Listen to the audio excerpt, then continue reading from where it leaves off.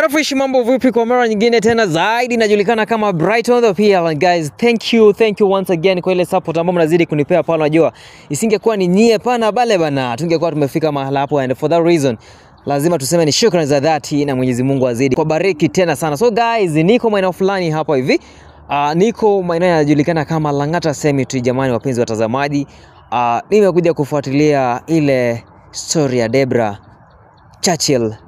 Fei jamani, wanasema ya kwamba mtoto wa Churchill na Debra alizikwa Lang'ata. Juzi Fei akatupeleka kwingine kando ya mto, akatuambia kwamba mtoto alizikwa huko. Kulingana na ile report tulikuwa tumepewa na yule karao, hakuna mtoto ambaye alikuwa amezikwa pale kando ya mto. So niko hapa na Debra moja kwa moja, sijui Debra ameniacha hapa nazunguka kwenye makaburi, sijui anatafuta nini, sijui ni jina la mtoto wake naangalia kama anaweza pata mahala. So I'm kind of worried, but you know lazima haki tendeke. So guys, ensure you subscribe to 100,000 subscribers fresh tena zaidi pale bana. Kufika kwa channel ya director wangu hapa anajulikana kama Rizip. Tufika 100,000 subscribers alafu mambo tutakuwa ni fresh tena zaidi. Oh yeah. Ladies and gentlemen, have you realized nimechanganyikiwa? Niko na uoga bana, eh? Deby. Si nikwambia utulie tuangoje wakuje hivyo ndo tujue vile ambavyo tutafanya aje. Sirudi hivyo. Hizo zao naangalia vitu za kitambo. Hizo ni za kitambo sana unaangalia. Siingia hapo ndani. Wewe toka hapo tungoje. Unajua hapa watu wanazikwa every now and then. So tangoja tu. Hizo ni za kitambo. Zao naangalia za kitambo. What guys, do you think ni ukweli mtoto wa Debra amezikwa, aliaga dunia akazikwa, ama ni uongo? Unajua kuna vitu zingine mimi nashinda kuelewa jamani. Lakini Churchill jana, mnakumbuka brother ya Debra alikuwa ameenda Kisii. Alienda kwa mganga vile ambavyo nimesikia. Churchill amenaswa kama alikuwa na njama ya kutoroka. Sasa hivi vile ambavyo tunaongea wako njiani. Nasikia amefungwa vilivyo. Alipigwa kakanyagwa vilivyo. Hadi akaamua kusema ya kwamba mtoto alizikwa Lang'ata. So tunamngoja hivyo, tulitangulia mimi na Debra hapa. Tumngoje tusikie kweli mtoto alizikwa wapi. Tusifanye ni kazi ya bure atufanyisha. Debra, sitoka hapo ndani. Hebu kuja kidogo.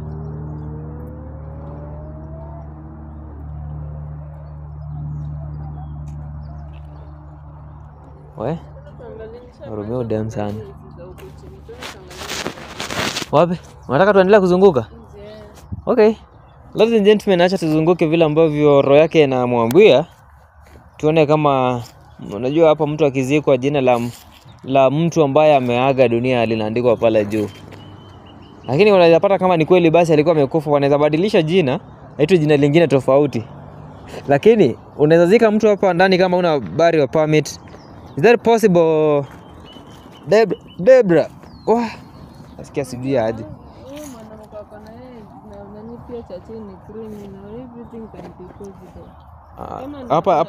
Hapa ni kaburi za kitambo sana. Kutoka hapo. Na tukianza kutafuta hivi manually sasa utapata aje? Hizi makaburi zimejaa hapa. Mimi mwenyewe sijui. Hii ni mara yangu ya pili ama tatu kufika hapa. Story nileta hapa ni ya Calvo. Ukalikuwa haunted. Na nyinyi yeni nanileta hapa. Wewe tunaelekea wapi jamani hii dunia? Aki unaona kuna watu wamezikwa hapa with respect. Sasa labda mtangu hajazikwa hata labda hivi tunaangalia hata sidhani kama amemwekea simiti.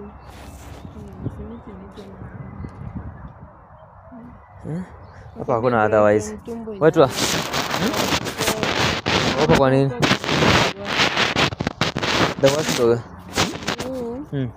Niko sure huko penye Faith alitupeleka mtoto wangu hayuko huko. Instinct zangu zinaniambia mtoto wangu hayuko huko.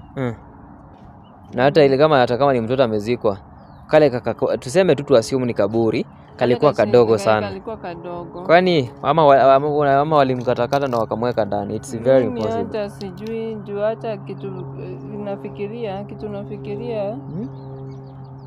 Ule si mtoto wangu, na the fact that hata ule askari hakunini kushughulika kuchimbua. Acha tu. Wacha tu hata sijui nikwambie. Ninakwambia naomba sijui nilie kitu, nilie kichai. I don't know. Yani inani drain kabisa. Inani drain. Mimi sasa hivi nimefikisha I'm kicking depression ina kick in like ina kick in mpaka na question my existence. Mimi ukifika to a point where you are questioning your existence hata unataka tu kutoka tu kwa hii dunia. Wewe unafaa kukemea hilo. Ndio ukianza kufikiria hivyo basi like itakuwa ngumu. Sasa I'm falling into depression Brighton. Si ati nakufisha, si familia huku imekataa. Jana nilienda kwa kanifukuza. Si huku nashinda nikifuatilia Brighton, mtu choka Brighton. That's not the feeling, but you have to be very strong. Tutafute mahali tukae. Tukae huko. Ndakaje. Tutafute mahali tukae tukiwangoja. Ama tuendaenda hivi kwenda juu, kuna place labda tunaweza. Mimi nasikia nimechoka. Nasikia tu tumbo inaenda nashtuka. Ndio basi nikushike mkono hivi, you're so weak. Leta mkono. Be strong. Sawa. Nashtuka yani. Nguvu inaniishia na shtuka. Just be strong, everything will be okay. Okay, wewe tu niopo ndani omba tu mimi. Usipate mtoto wangu wako hapo. Just be strong. Mimi najua niko na feeling pia, ama instinct zangu pia zinaniambia kwamba hii ni mambo ya uongo. Like wanakudanganya mtoi wako wako. Ni ile labda wanataka kukupitisha kwa magumu ndio waache kufuatilia hizo hela zako. Watageni. Si labda ukiacha kufuatilia do zako. Mimi sasa hata sifuatilia. Kila kitu kitakuwa sawa. Sifuatilia doto kenye nilikwambia je, mimi sasa wakinipatia mtoto wangu. I'll figure out nitatafuta kazi ama nitarudi Saudia. Monoke anataka ni mtoto. Na kama wamemuua, si waniletea maiti ya mtoto wangu basi. At least basi wanifanyie heshima ya mwisho kuniletea nimuone. Mbona wamdispose? Hiyo ndio kitu nakwambia na nyuma, mbona wamdispose? Au mimi nimekuambia hauko sure kama mtoto ameuawa. I bet unaweza pata ni uongo. Uelewi unaweza pata ni uongo, wanadanganya. Ndo wachane story. Unafaa uniunderstand. Sasa hivi ndio unani host kwa biashara yako. Unafaa to the extent that wazazi wangu wanitaki, nobody mabeshte yangu akikuja akinipigia simu ni kunitupia lawama. Explaining this story to people now and then. Sasa hii kutupiwa lawama isaidii. After all sasa pesa ilishakuliwa. Mimi natupiwa lawama. Pesa ilishakuliwa. So mimi sasa hivi waniletea mtoto yani sijui yake. Unaona venye tu nakaa. So director, usifocus na watu wengine pale. Unajua kuna watu ambao wapendi kuonekana kwenye kamera za watu ovyo ovyo, sio? So mambo magumu sana. Area ya watoto ni gani? Area ya watu hii? Ndio tunataka. Hadi side nyingine niliona last time kuna watu wamezikwa huko. Sio hii. Siko very sure. Siko sure. Hii inakaa ya watoto.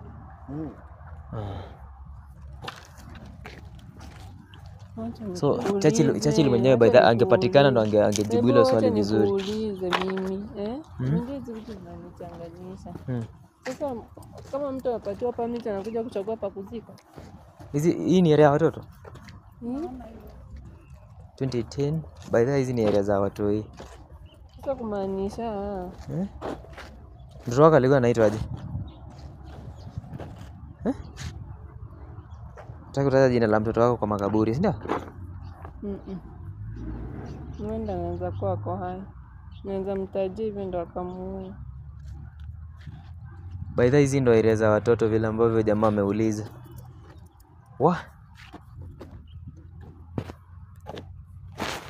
Hivyo tu bora umeambiwa area ya watoto nakuja tu unachimba unazika. Ni ya watoto. Wewe. Shindwe kabisa katika jina la Yesu. So mimi na tense kuingia hapo.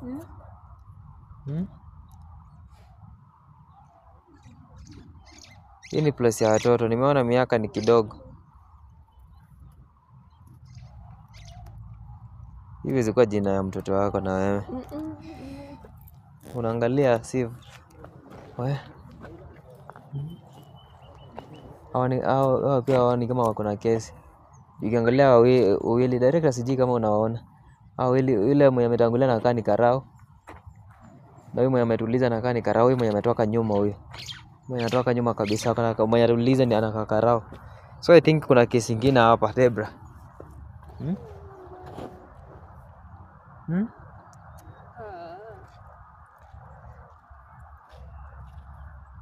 Unaona hapa? Hapa, huko mbele ni kama iko na 2023. Huko nyuma. Wai. Hiyo ni karao. Si nikwambia kuna kesi. Umeamini? Ama ni kesi yako inachunguzwa. Unaweza pata Gideon ame forward unajua? Unaweza pata Gideon ame forward. Juu hata kwanza design ameuliza, nimesuspect. Design ameuliza like area za watu ni gani? Mimi niliongea na OCS. Uliongea na OCS? Basi unaweza pata hii ni job yake. Ni makarao. Au uoni? Ni makarao. I think inaweza kuwa ni kesi yako.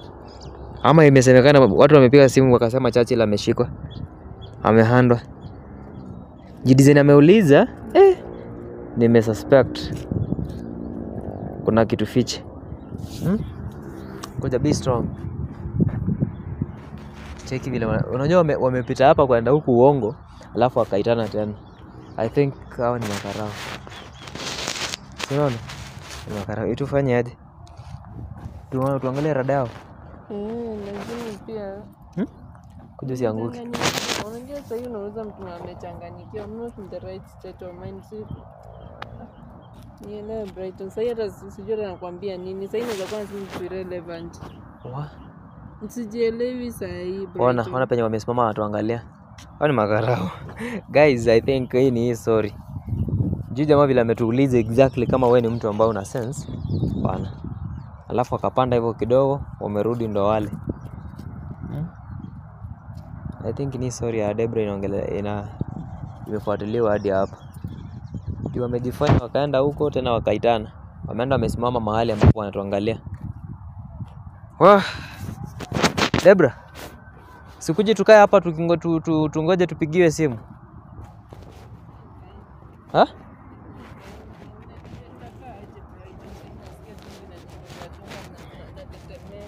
Kuja tulie tu pale kwa yale mawe. Yaani nasikia kulia lakini pia sitaki kuimagine Brighton, sitaki kuimagine.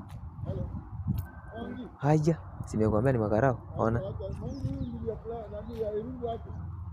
Director amulika pole pole wasionekane. Ni makarao, simekuambia. Debra, hii kesi yako sasa hii ndio imekuwa serious. Unaona? Wana vinatuangalia.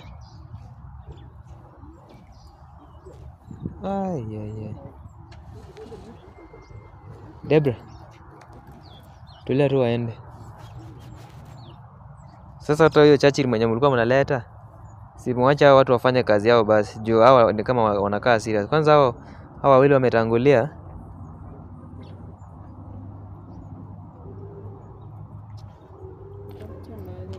Huyo mwanamke mwenye ako katikati umjui?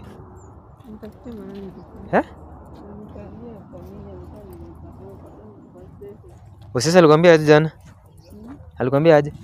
Aliniambia atachange mapolisi. Kwa sure?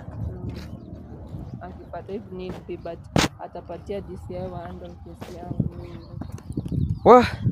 Guys. DCI watahandle kesi yangu meanwhile, but mimi nimechoka kuzunguka hapa ladies and gentlemen. Nimechoka kuzunguka hapa. I think Debra, kesi yako ndio ni kama mtoto wako amejulikana mahali yako basi. Director unaona penye wanaelekea? Wameenda straight forward. Ndio wale gari nawafuata pole pole wakienda.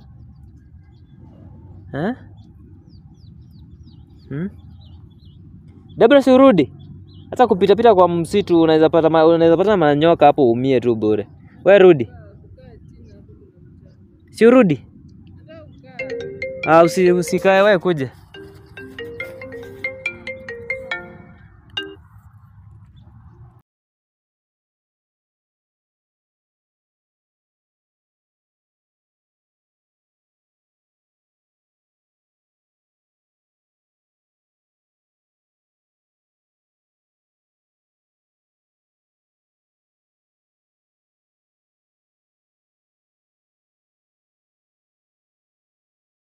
So guys, acha tungoje tuone itakuwaje. Na nasikia chache yani Rea ananipigia simu. Ni kama wamefika. Ni kama wamefika. Naona penye wanaelekea. So guys, acha tungoje akina Ray na Churchill na brother ya Debra tusikie itakuwaje. Keep on subscribing tujue itakuwaje. Si ubebe simu yako tafadhali. Mbona wananihangaisha hivi? Wewe sasa